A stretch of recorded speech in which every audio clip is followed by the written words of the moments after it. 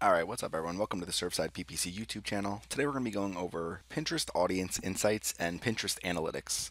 So as you're building your Pinterest profile, you're gaining more followers, you're getting more clicks, more saves, everything like that. So you're really just trying to grow your engagement and grow your following on Pinterest. One of the things that's going to become very helpful is the analytics drop down here. So you first have to make sure you have a business profile on Pinterest, otherwise this isn't going to work. And you also need to confirm your website on Pinterest. So we have tutorials on our channel already for both of those things. Very simple process. You could just Google how to confirm your website. Pinterest has a whole help article that will help regardless of what web host you're using or whether you're using WordPress or Blogger or anything like that. So what we're going to do first is under the analytics dropdown, you can see there's overview, profile, people you reach, website, and audience insights. So I'm going to start with audience insights here. It's early access, so I'm not 100% sure if everyone has access to this yet or if it's just full release and it's just the beginning stages of what they're going to be showing to people. So now we're looking at audience insights for our website, Beachfront Decor, and the Pinterest profile for it. So here's our website here. We come back over to the audience insights. You can see you can choose all Pinterest users, just your profile, and you can compare your profile to all Pinterest users. Under the audience one, you could choose either your total audience or your engaged audience. So total audience is anybody who has seen or engaged with your pins in the last 30 days. Engaged audience is obviously just people who have engaged with your pins. So there's a few different things to look at here. So under categories and interests, they're going to show what are the most popular categories and interests for your audience. So for me, it's design, architecture, gardening, home decor, DIY and crafts, event planning. And the affinity here is going to show how popular these categories are for your audience compared to just everybody else on Pinterest.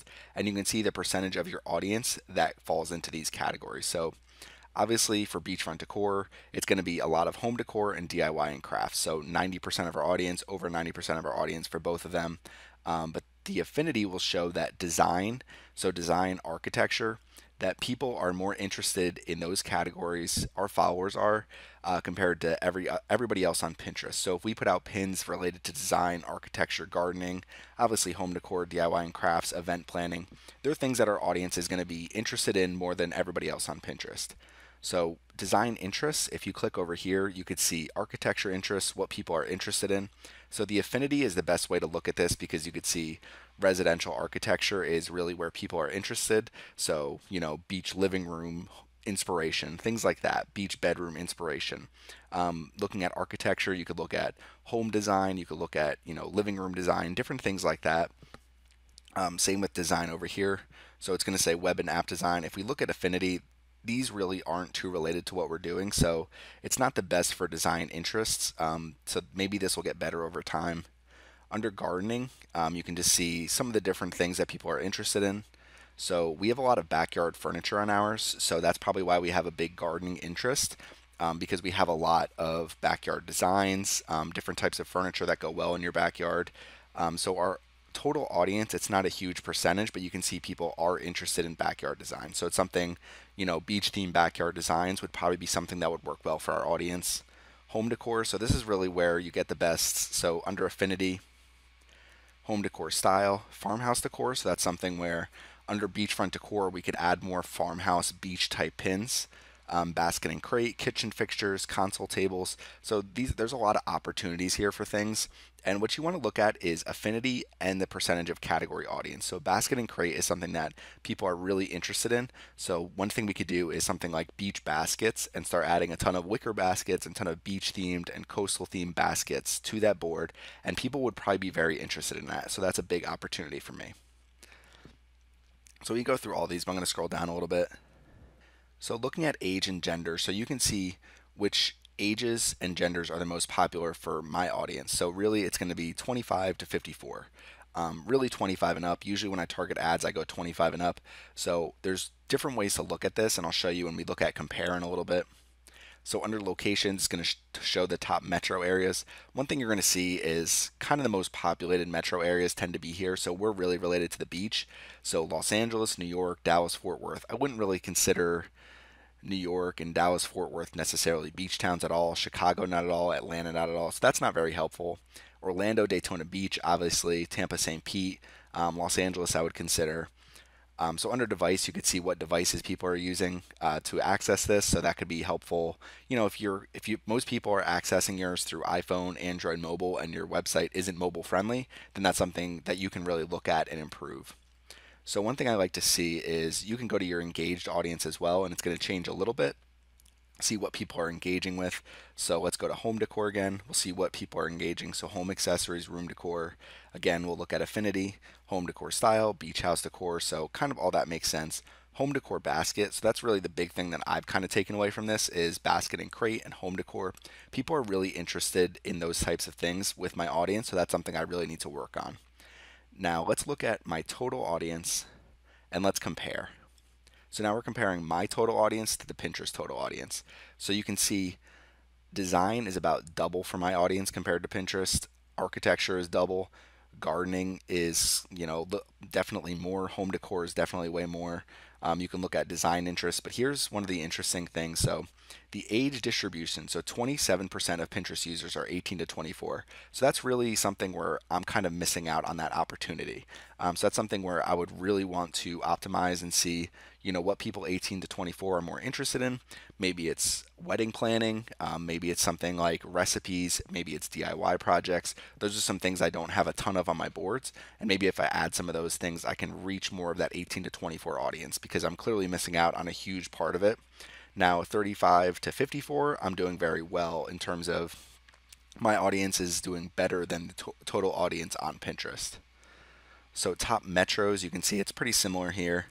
Now, one thing you can do is export the CSV file. So I did that here, and you can look. It's not the cleanest spreadsheet, but one thing that I like is scroll all the way to the bottom. So now when it comes to metros that people are interested in, the biggest markets that people are interested in, I can see, I can kind of focus more on beach towns, especially if I'm running ads. So Los Angeles, I can say, since that's close to the beach, Tampa, St. Pete, Orlando, Daytona. Keep scrolling down a little bit. So Miami, Fort Lauderdale, you can kind of see some different ideas there for markets that people are interested in what I'm offering and maybe some opportunities where I can improve. So San Diego, I can improve. West Palm Beach, I can improve. Norfolk, Newport News, that's something where I can improve. Fort Myers. So those are some areas where maybe I want to run ads to people in those areas because they're probably buying the most beach decor. My percent of audience is probably big in New York just because the population is so big. So that's Pinterest audience insights for now. They're probably going to add more to this, I'd imagine. You're probably going to get better data as they keep rolling it out. It's still early access, so I'm sure they're still working on a lot of the audience insights here, but there's a lot you can learn about, some opportunities where you're missing, where people are very interested in something you might have to offer where you don't have the board for that yet. You don't have a ton of pins for that yet, and that's something where you can really optimize, attract more people to your profile, get more engagement, get more people to follow you. So I've already found a few things for mine. I went over basket and crate. I have kind of a list of things that I need to add to my Pinterest boards now. It's going to be very helpful and it will help me grow. Now, when you're trying to grow, when we click on analytics, there's overview, profile, people you reach, and website. So I'm going to go through them one by one. First is overview. So overview is going to show the growth or decline of your Pinterest profile, the amount of people you reach, the activity from your confirmed website. So this is our activity from beachfrontdecor.com. Top pin impressions from the last 30 days from our website. So you can see what's driving saves, what's driving clicks. So what we're going to do is click on profile. So under Pinterest profile, it's going to show the amount of impressions, saves, clicks, and you can see all-time results that the views that our pins get on Pinterest. So this is all the pins on our profile. So it doesn't include all the pins from beachfrontdecor.com on Pinterest. It includes just the pins from our profile.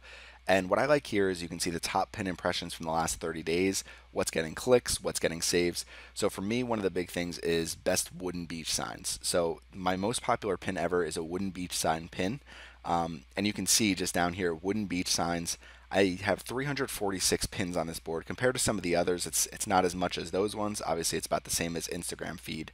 But wooden beach signs is driving 344 clicks about every 30 days. So that's a huge opportunity for me. So that's something where if I go into wooden beach signs and make sure I'm adding at least 20, 30, 50 pins per month to this board, and I'm making sure that they're unique pins, beautiful pins, going back to my website, going out to other merchant affiliate websites, then I can really drive way more clicks and hopefully more sales and revenue for my business.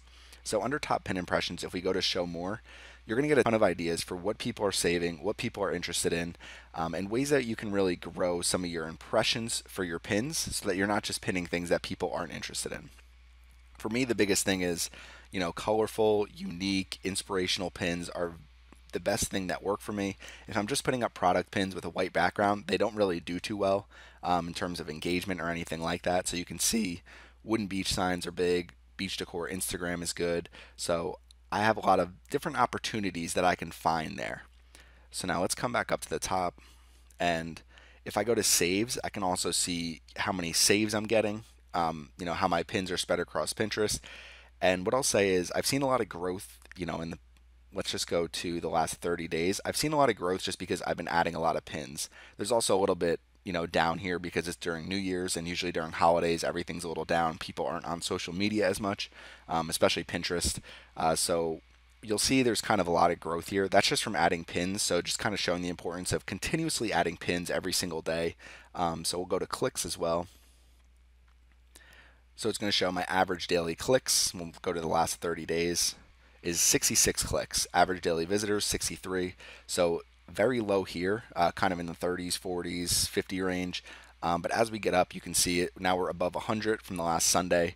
And one of the things I like to look at is you can see where your peaks are. So Sunday, Thursday's a big day, Sunday, Saturday. So you can tell Saturday and Sunday are huge days for me. A lot of people on Pinterest looking for home decor on Sundays. So that's really when I need to add the most pins, is make sure I have pins scheduled for Sunday, because that's going to help me grow and get more impressions for my Pinterest profile. So the next thing is going to be people you reach. So people you reach is essentially audience insights now. So when you go here, it's going to say we've upgraded the people you reach to the audience insights report. So you can go to take me there. But one thing you can see is just from the last 30 days, the amount of people that are viewing my pins and the amount of people engaged, and you can see the overall growth. So from December 30th, it says 312,000 viewers, 12,000 engaged.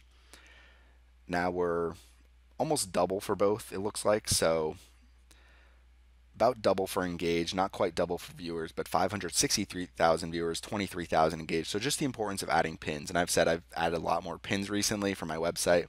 So that's something that's very important for reaching people, getting more engagement, getting more impressions. Next thing we're going to go to is website. So if you have a website and you have it confirmed, you can see all the activity from your website pins on Pinterest.